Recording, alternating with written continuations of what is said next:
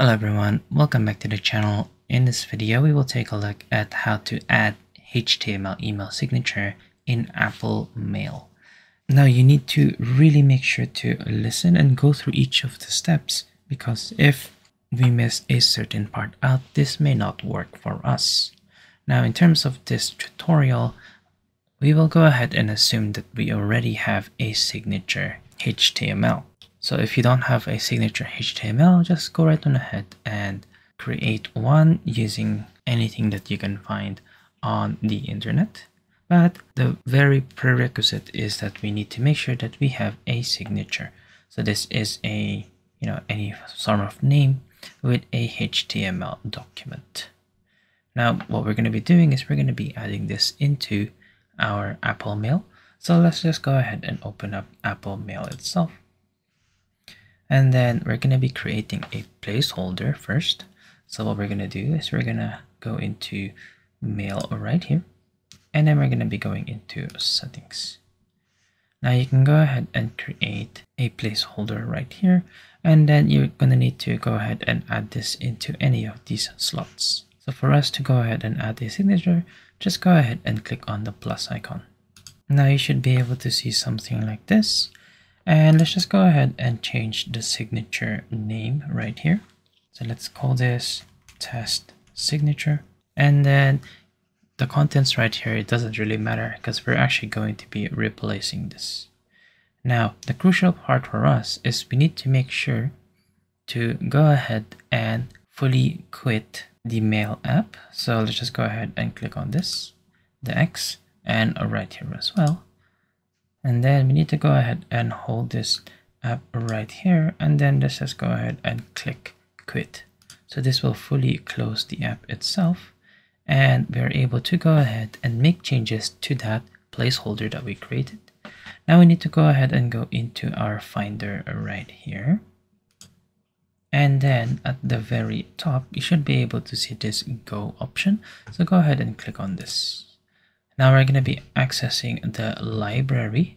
If you can't see library right here, you need to click on the option button on your keyboard. So when you click on the option, you should be able to see it. So if I click off the option, then you can't see it anymore. So hold the option key and then click on a library right here. And then we're going to scroll all the way down until we can go ahead and see Mail right here. And then you're going to be seeing some form of V something. So just go ahead and click on the latest one. I only have one, so I'm going to be clicking on V10.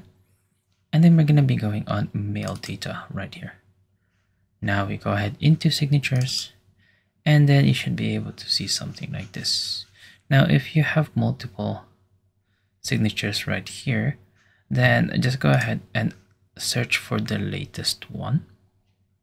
So the one that is the latest right here is actually this one. So this is at 651.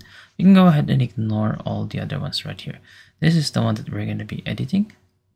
So again, make sure that this is the latest one.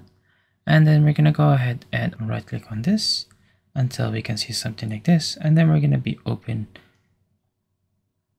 this with some form of text editor. So just go ahead and choose one. So I'm going to be choosing text edit right here. Go right on ahead and click on this. And then this is what we should be able to see. So this is actually the section that we're going to be removing. So do not remove any of this on the top right. Instead, we're going to be removing this. So what we're going to be doing is we're going to be copying the content of this HTML into this .mail signature right here. So I'm going to be opening this up as well with a text editor. Right there. And then I'm going to be copying the entire content of this .signature. So I'm just going to copy this. And then I'm going to be pasting it right here. Like that. So as you can see, I copied from the .html to the .mail signature right here. So go right on ahead and save this .mail signature by going on File and then Save. And then we can go ahead and take this off. Now we need to make sure that .mail signature, which we saved, so again it's the latest one, is locked. So we need to right click on this once again and then go into Get Info and then we're going to be clicking on lock right here. When we go ahead and lock this, this means that we are not allowing Apple to go ahead and make changes to the signature, so that we can go right on ahead and keep this as our mail signature. So just go right on ahead and click this off. Click this off once again. And if things go well, then let's go ahead and check the mail. And then we're going to go ahead and add a signature. So just go ahead and compose a new email. Then you should be able to see the signature section right here. And hopefully this goes well. So if you cannot see it, just go ahead and go on edit signatures. And then you need to make sure that that signature is connected to the actual account itself. So I'm just going to drag this right here. So this is my Google Mail. And then I'm going to drag this off.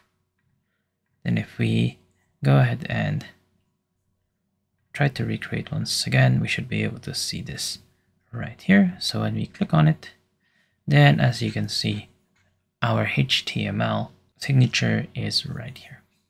And there you go. I hope that you have found this tutorial useful. I'll see you guys next time.